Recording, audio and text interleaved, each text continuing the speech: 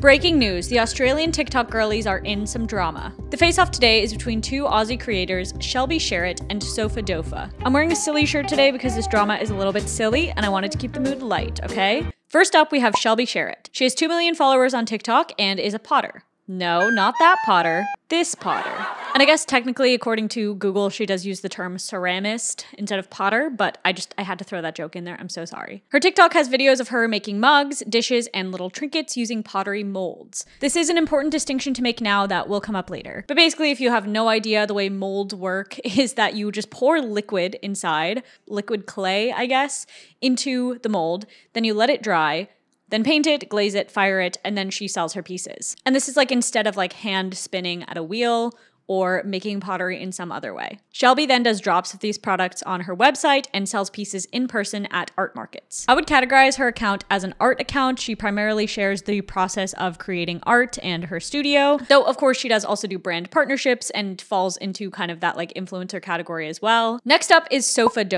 Soph is an Australian lifestyle influencer with 1.2 million followers on TikTok. She primarily makes content about her life, her outfits, daily vlogs, gym videos, etc. She also has a clothing brand, All for Mimi, with swimsuits and pajamas. Her TikTok, definitely not an art account, it is just like an influencer account. And the final character for today is the strawberry mug. This mug was created by Shelby as a part of the strawberry collection. She has 2 handles. She's very cute, but her price is causing a big stink on TikTok. More on that later. But you know what's not causing a big stink? The sponsor of today's video, Scentbird. Scentbird is a fragrance subscription that lets you try out a new designer fragrance every month for just $17. They offer affordable and flexible subscription plans, so once you've found your signature scent, it's easy to skip or cancel at any time. I really like having a bunch of different scent options because some days I want to go with a more clean and fresh smell, and other days I want something a little bit more fruity and fun, you know? Scentbird also carries both perfumes and colognes from designer brands like Prada, Gucci, and Versace. Full price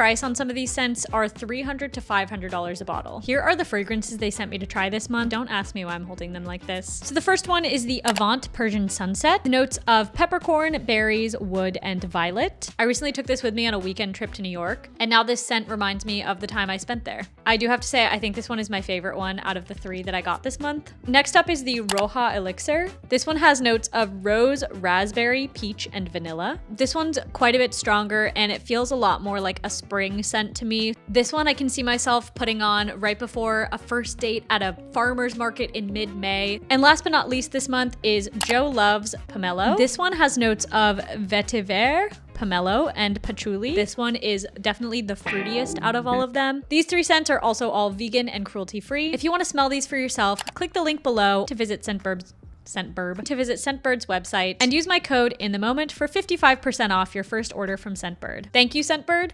Let's get back to it. So what happened? As is often the case in dramas like these, people are very quick to take sides. I'm Team Soph, I'm Team Shelby. So let's go through what happened, then I'll let you decide if you are Team Soph or Team Shelby. Or maybe a secret third option. The story begins at the Finders Keepers Market in Sydney, Australia that took place from December 8th through 10th, 2023. This event had food, art, jewelry, accessories, candles, clothing, and of course, a lot of ceramics. Shelby was vending at this event. Tickets for entry to this event were $6, and it was a fairly popular event because it's happening before Christmas. People are going to buy their Christmas presents and support local businesses. So on one of the days, Soph went to the market. Shelby says in one of her videos that the vendors and the organizers of the event were really excited when they heard that Soph was coming to the event because there was a possibility that she would shout out the market on TikTok or any of the vendors if she bought anything from them. So they knew she was coming, they recognized her, knew who she was, and they were like, this is great, maybe we'll get some exposure from this. We'll talk about what allegedly happened at the market in a moment, but that's all you need to know for now. At some point after the market,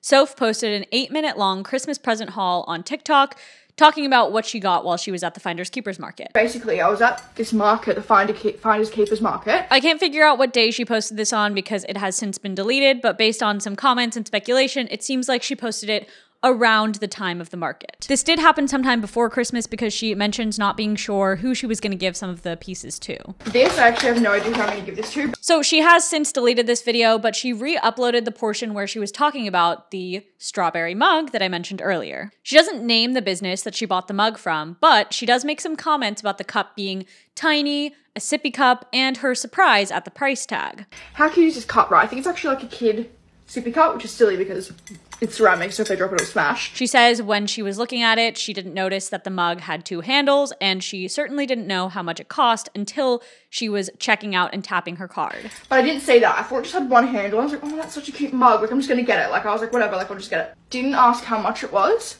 She's like, oh no, she's like, it's all good, you can tap. Fucking look at the F-Boss machine, $125. Look how small this mug is. Like, it's literally tiny. She like fully wrapped it and put it in a bag, and like I was about to tap. So I was like, there's no way I can be like, no. I could have, but I would have felt really bad. It's so breakable. It's like hand ceramic. Hand ceramic, you know? Then at least a month, maybe up to 2 months later, depending on the timing of all of this, but like time has passed, Shelby stitches Soph's Christmas haul video with her side of the story. In Shelby's video, she starts off by thanking Soph for supporting her business. I just wanted to say thank you so much for supporting my small business. It means so much. She says that she spends hours finessing the pieces and that it always means a lot when people support her. Shelby then accuses Soph of lying about their interaction. She says it's really disappointing that Soph would critique her prices because Soph also runs a small business, her clothing brand, and knows how much goes into it. It's also deeply upsetting to have someone not only question you as a business owner and lie about how I interacted with you, but to also have you question my pricing when you too also run a small business and you know how much goes into every single little thing that small business does. The thing that's also upsetting is that you came to the Finders Keepers market, and do you know what? We were all so excited. When I spoke to you, I actually recognized you because you'd just been nominated for a TikTok award, and I said, hey, how awesome, congratulations on your TikTok award. I then explained to you, like I explained to every single person that came to my stall over that weekend, that all the prices were placed on the bottom and you can pick up, handle, you don't have to purchase anything, you can just enjoy my stall because I get it, times are tough right now. And this is where we start to see a little bit of confusion about like what actually happened at the market. So Shelby in her video says that Soph walked up to the booth and was picking up pieces, like picking up a bunch of pieces. Shelby told her that the prices were on the bottom of the mug, so she was picking them up, looking at the bottom of them, putting them down. Shelby says that her and Soph talked a lot about the strawberry collection. She was recommending different pieces that she might like. I watched you pick things up and look at the prices. You picked up a number of pieces of that strawberry collection because it's freaking cute. And then I showed you other pieces that I had left. After that, you handed me the mug that you were gonna go, and I was like, awesome pick. And I asked you, like I asked everyone that weekend, whether you would like tissue paper or a bit more padding, because I wanted to make sure that the piece was safe wherever they were traveling to that day. She says that if Soph is unhappy with her purchase, then she can email Shelby and she'll issue her a full refund. Shelby then says that that mug is very special. The reason it has 2 handles is because it's considered a dignity mug, which is basically an accessible option for people who need multiple handles to hold their cup for any variety of reasons. This is why this mug has an extra loop. Each are functional, but they look and feel just like a regular mug. Most accessible cup designs look like bigger versions of kids' sippy cups, but the people using them are grown adults who deserve the dignity of comfortable and elevated drinkware. In particular, that mug is really special because it may look like just a sippy cup to you, but it actually falls under the dignity mug category, where it has a double handle to help people that have different needs and different disabilities that require to handle mugs. Anyway, thank you for supporting my business regardless, and thank you to anyone that's bought one of my pieces. It means the world to me. So then a few days later, Soph responds to Shelby's video by stitching it. So they're doing like a little stitch chain. I am making this video because I am so confused. Soph's video now has 10.8 million views. In this video, she says, "On my mom's life, I did not touch any of the items." On my mum's life, I did not touch any items. In Soph's video, she says that she actually never talked to Shelby. Instead, she spoke to someone with very long brunette hair. She says she has never seen Shelby in her life and isn't even sure if Shelby is the one who owns the business. This is my experience. I remember going to the Finders Keepers market, looking at this store and being like, this is so cute. I walk up, there was like a little like barricade thing you had to like line up because the store was really popular. So I stood in the line, I waited a while, got to the front, and I just wanted to have a look at some things. I looked at all the items, and I remember talking to a girl who had long, dark brunette hair, When I looked at the mug, I couldn't see that it had 2 handles, but I wouldn't have bought it, but I thought it had 1 handle. Soph makes a fairly good point and says, why would I lie about this? Why would I say that I didn't know the price if I actually did know the price? Like, that just doesn't really make any sense. Why would I lie about this? Why would I make a TikTok saying that I had no idea what the price was if I knew the price? I saw that it said $125, and I thought, in my personal opinion, I thought, whoa, I didn't expect it to be that much for a little mug. Not saying that the price, I never said anything in the video that the price wasn't worth that it was not deserving of that price. In Shelby's video, Shelby had implied that Soph was saying that the mug was not worth the price. She says, I never said the mug wasn't worth that, I just said I was surprised when I tapped my card. But if we watch her video and how she talks about it, she does kind of imply that this mug isn't actually worth as much money as she spent on it. Like, she does not say the words specifically, the mug is not worth that much money, but she does make a big deal about how it's such a small mug and it has 2 handles so she can't gift it to anyone. She is now making this video saying that I was picking it up, I looked at the price on the bottom, I looked at the price of a few things. She's telling me that she talked me through the price and that she talked me through the whole strawberry collection. This did not happen. Soph says that this story that Shelby said 100% didn't happen. People should take things they hear on the internet with a grain of salt. And even if it did happen, she didn't actually say anything bad in the video and she didn't mention the business's name.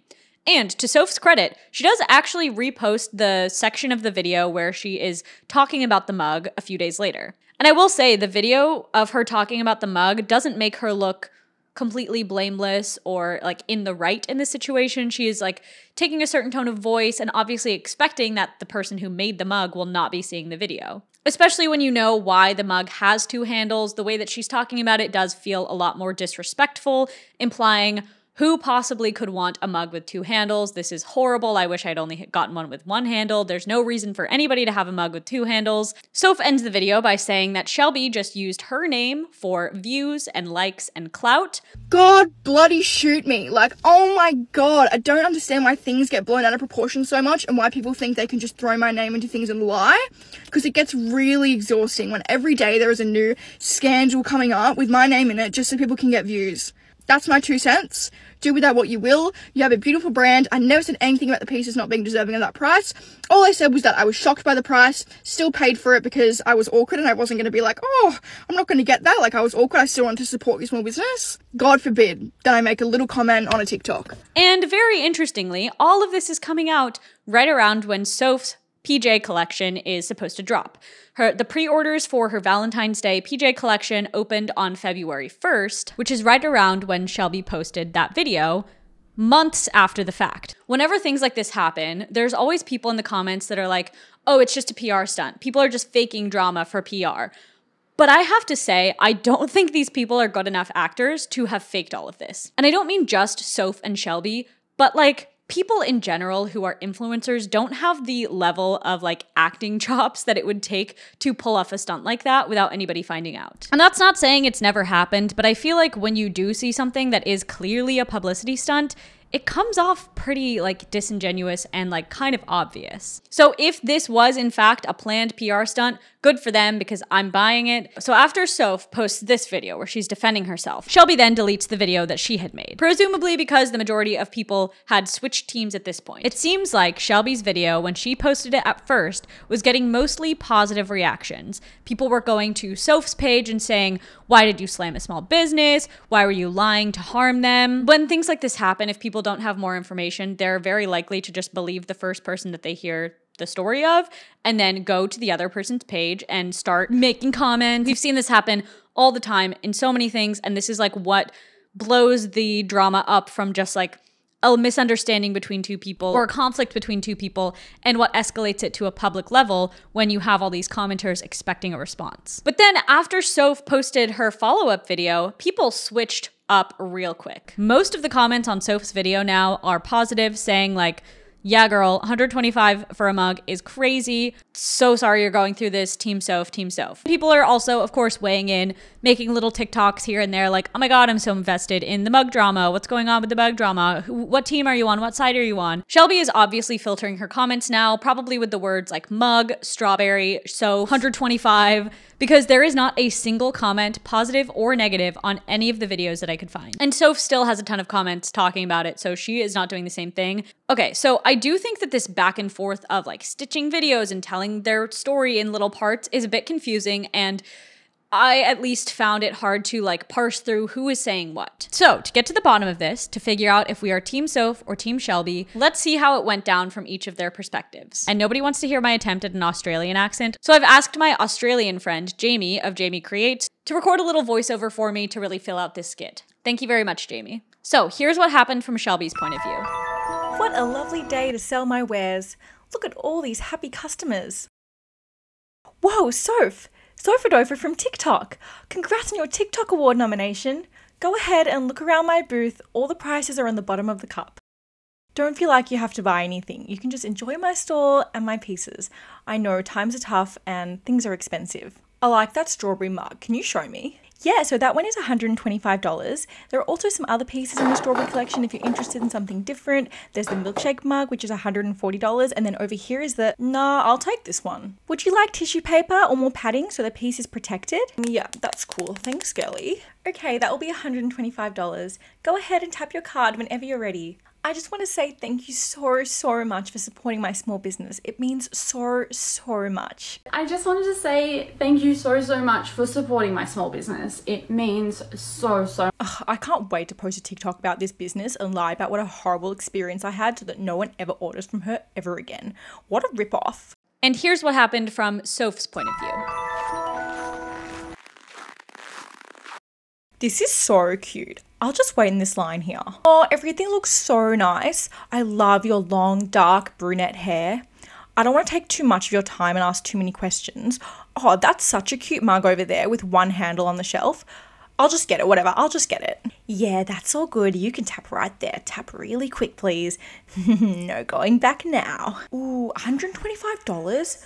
I didn't expect it to be that much for a little mug. That's a little more than I was planning on spending, but it is really cute and it would be super awkward to back out of the sale now that it's all wrapped up, so I guess I'll just get it. And it is like hand ceramic. It's like hand ceramic. Wait, this thing has two handles? What the fuck?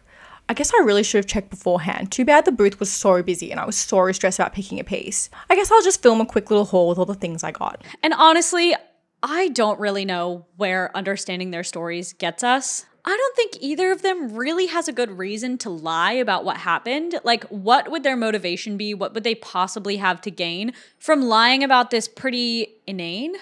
Inane? Is that a word? Like, truly, what would either of them gain from lying about this? Okay, so one of the reasons I think this drama blew up the way it did is because everybody in the comments felt the need to weigh in about their opinion on the price of the mug. This mug was a huge ripoff. This was a big time ripoff. That's not actually that much for a thing. Did you know it's actually only $80 USD if you convert? I think there's two sides to this argument, and as an academic exercise, let's argue both of them. One side is the price is too high. This mug does not compare to the market rate of other mugs like this, and Shelby is overcharging. The other side is the price is fine. She's a small business, she can charge whatever she wants. And basically, if the mug is worth it to someone at that price and they buy it at that price, then it's a fair price. So I'm gonna start with defending the price is too high argument. Something a lot of people have been bringing up is that Shelby uses pottery molds to create her pieces. She doesn't like hand sculpt them, I'm not sure if that's the right word, or throw them on a wheel or anything like that. People seem to be pretty split on whether this counts as handmade or not.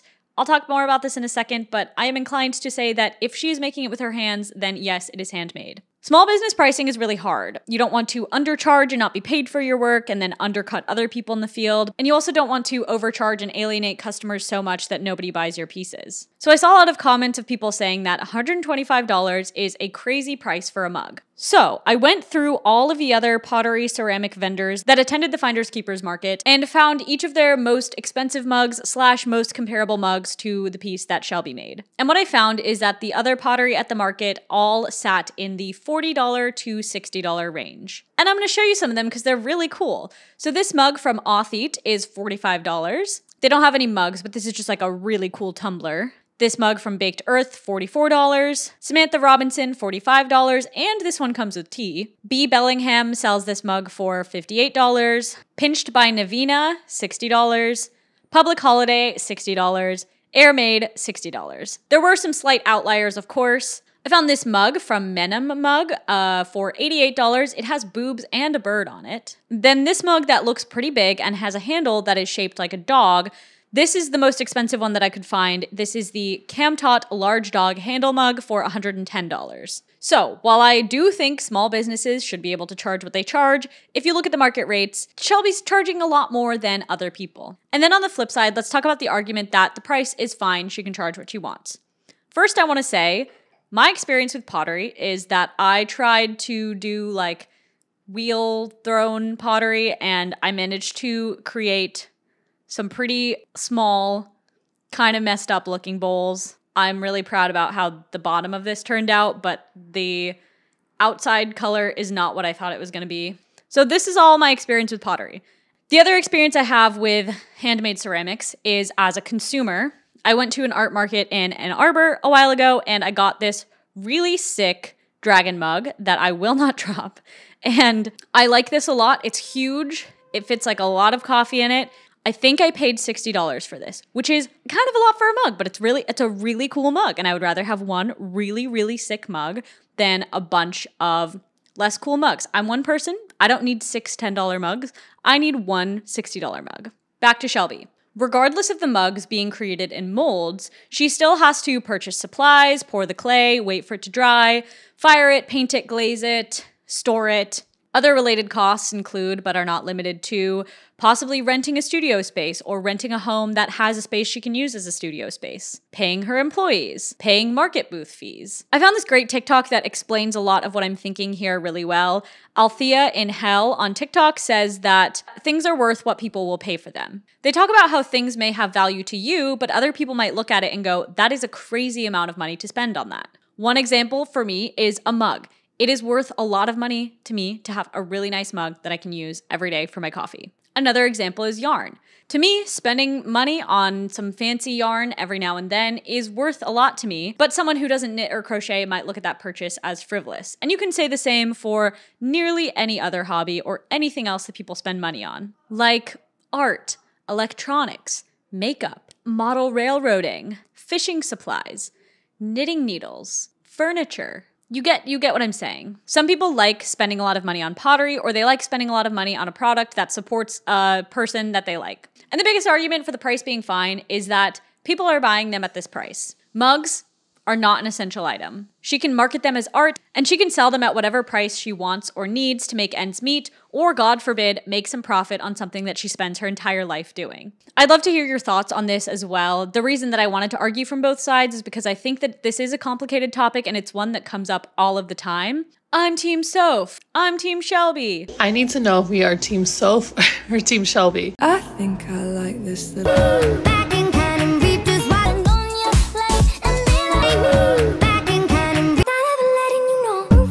I'm team everybody relax. At best, these two people are just misrepresenting or misunderstanding an interaction that they had. And at worst, Shelby is clout chasing and instigating. And what's the moral of this story? What can we take away from this? Everybody just seriously needs to relax about things like this. The reason it got this far is because people took parts of a story that they heard, they didn't know what was going on, they didn't have the full context, and they just ran with it and started accusing people left and right of lying, of like doing this on purpose to hurt a small business, this and this and this, when like, I think probably they're both a little wrong and they're both a little right. People are allowed to complain. Like, should Soph have posted that TikTok complaining about the price? Maybe not. Should Shelby have posted that TikTok talking about how Soph was like slandering her business? Maybe not. Should people defend themselves online? Maybe. Should both of them have just not talked about it at all? I don't know, maybe. At the end of the day, these are two people that are on TikTok, but they have full lives completely outside of their presence online. It can be super easy to make snap judgments and decide that someone is a villain and someone is a hero, but in real life, things just aren't that black and white.